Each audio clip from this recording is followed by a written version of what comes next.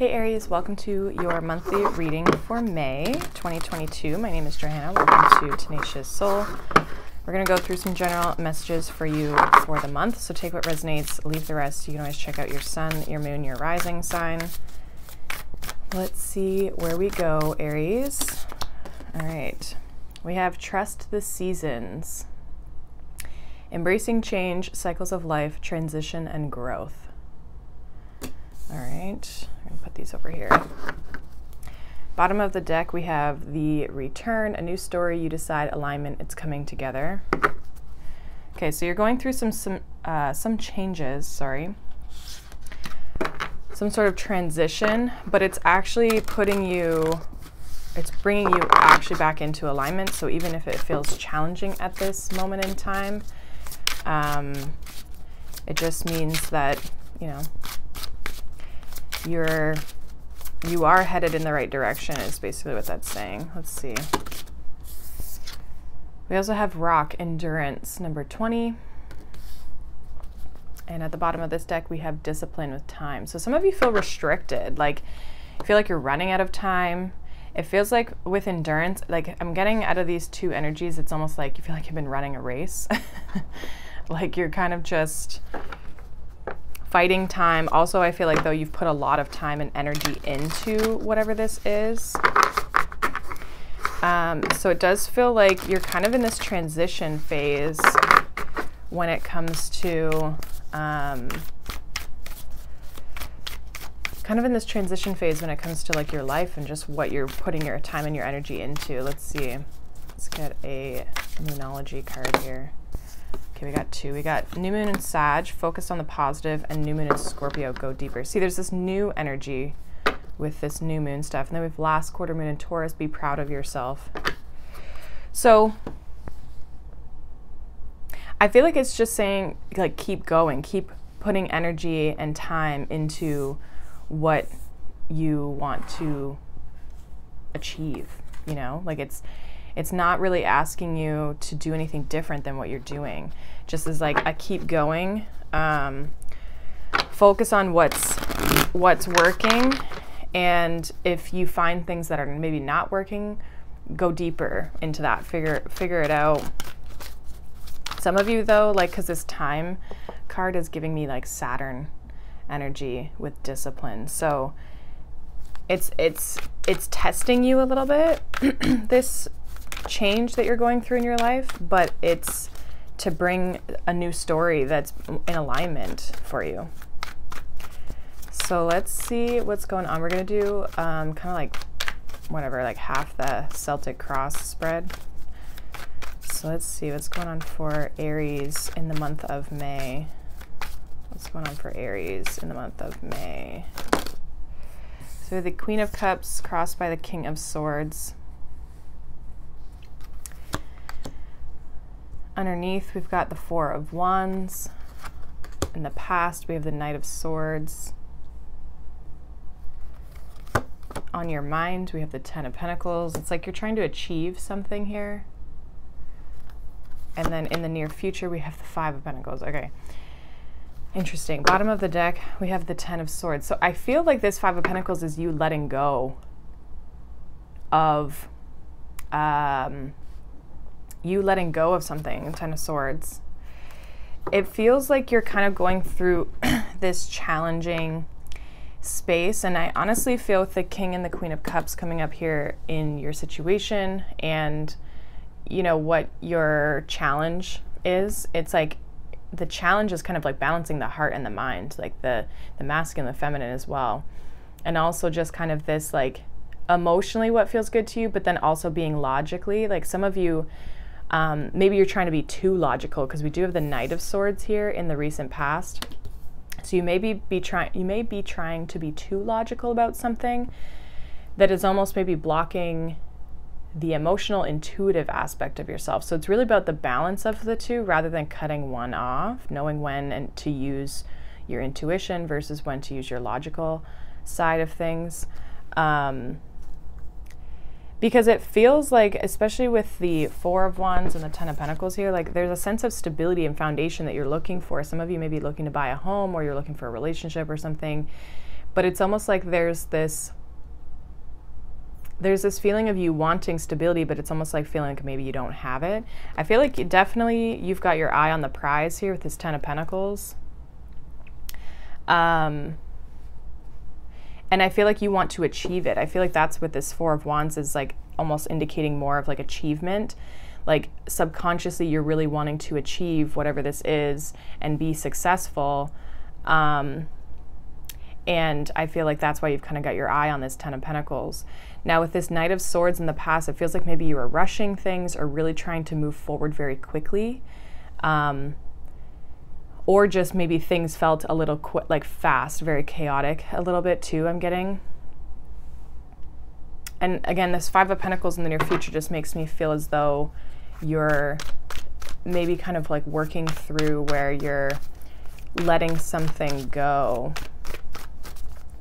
So give me a clarifier on this Queen of Cups, King of Swords energy. What is this energy about?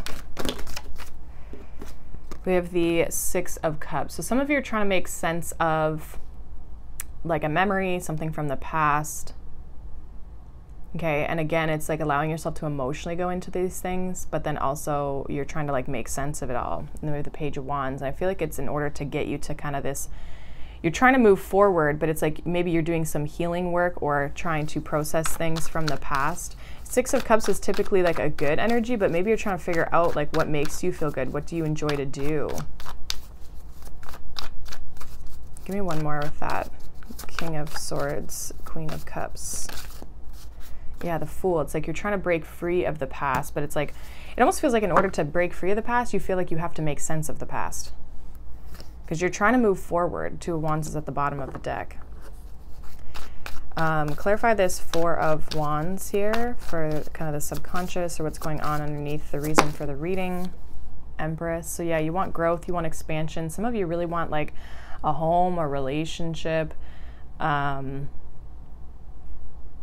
But again, it's like you want a sense of stability and foundation, but you want it in something that feels good to you. With the Empress here. Ace of Swords is at the bottom of the deck with the Emperor. So again, some of you just want a very like clear relationship. You could be trying, some of you, what I just got was like, you could be trying to prepare yourself for a relationship. So you might be focused on something external, but it's so that you're in the right space for a long-term relationship. Okay, that'll be for only some of you. But I really just feel like you're looking for a sense of stability, growth, and foundation. And I feel like, honestly, like what's going on kind of underneath the surface is also what's happening in your brain. Clarify this Knight of Swords in the past for Aries. Why is this Knight of Swords here? We have the Emperor. So again, trying to control, move things really quickly. It feels like maybe now you're trying to be more in the flow as well. We have the Three of Wands. So you were really trying to pursue something, or you had someone trying to really pursue you. A lot of like heavy masculine energy in the past. So this could have been a person you were dealing with, but it also could be you just trying to be a little bit more controlling over the situation, trying to control this transition a little bit more. Why the Ten of Pentacles for what's on Aries' mind? Two of Cups. Some of you, definitely this has to do with love or like a partnership of some sort. With the Emperor and the Empress coming out. We do have Judgment. You're trying to align yourself.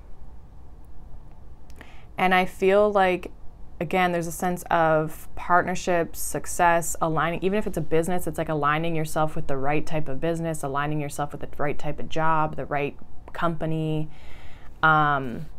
But it does feel like there's some sort of like decision that comes with this. It's like trying to figure out where that stability is maybe coming from, or who's your person, what's the situation. Give me one more here. You want like the ultimate situation, definitely with that Ten of Pentacles, Two of Cups. It's like you're trying to find what's an energetic match to you. Okay, we got a few cards here for that. Page of Wands, the Star, the Wheel of Fortune, the Four of Cups. Yeah, it's like you really want there's something, star in the Wheel of Fortune, like there's something that's destined for you that I feel like there's something that you're hoping and wishing for. And you want this change to happen. I feel like you're embracing this change, but it's almost like you have to trust that what you're wanting, Page of Wands, Four of Cups, is going to show up. Some of you are maybe doubting that it's going to show up, or you're, it's like you're trying to be open to it and then trusting the process, but it also feels like you're maybe doubting it a little bit. Why is this Five of Pentacles in the near future for Aries? Ten of Cups, interesting, with the Ace of Cups. So again, I feel like you could be like leaving one thing to start a new thing. Give me one more with this Five of Pentacles in the near future for Aries. Five of Pentacles for the near future. Yeah, Ace of Wands. So even though you, like, I don't really feel like there was any necessarily like bad blood where you were at, but I feel like you're leaving something and moving into a new energy. Again, another 10. We have the Chariot here as well. It's like you're leaving something that maybe made you happy, but it wasn't giving enough value with the Five of Pentacles. It wasn't enough. Queen of Pentacles. Some of you could be going out and starting your own thing. Okay. I feel like it's like something where it's like you're looking for something that's going to have more potential of growth with Queen of Pentacles versus versus not. Knight of Wands, Four of Swords. So it's like you've been thinking a lot about this. Like I feel like by the time you decide to walk away, you've done a lot of thinking and you're ready to pursue something new. Like you already have something new lined up moving forward for yourself. So this feels, it's really just about you moving into this new energy, figuring out when and how to walk away and leave behind certain things. Some of you feel really rushed through this process. And I feel like it's going to work out because I feel like you're in alignment with what it is that you're asking for and what it is that you want for your life. I think it's just a matter of like taking that next step. So let's get a final message here for you, Aries, for the month of May. We have the World card, number 21. A very happy ending, coming full circle, spiritual growth and insight. So definitely fitting for what I just talked about ending a cycle here. Oh, next, we have the Ace of Wands. Ace of Gabriel, a gift of passion, opportunity, and inspiration. The chance to do, sorry. The chance to do something amazing, a sense of wonder. So again, there's kind of this Ace of Wands, this new passion, this new excitement that's coming in for you, but it comes with the closing out of a chapter. And I think that it's just trusting that you're doing the right thing, embracing this change, and really moving through this change is going to allow new doors to open up for you kind of as you move through your path. So I hope that resonates for you, Aries. Let me know down below. If not, you can check out any of your other signs, but I hope you guys have a wonderful month of May, and I will see you all in the next one. Bye.